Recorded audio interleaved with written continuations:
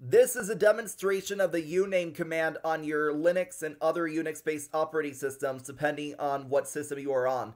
I am on Ubuntu 24.04.2 LTS, as you might be able to tell using the uname features.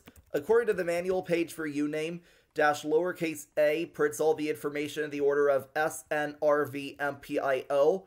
But S is a kernel name, N is a node name, R is kernel release, V is kernel version, M is machine, P is processor, I is hardware platform, and O is operating system.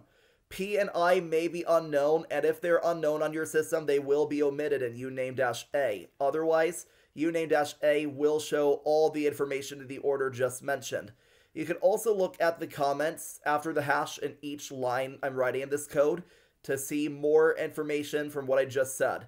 Look at the manual page, look at the uname-help, and you can get the same information and just make it easier on you to just learn uname.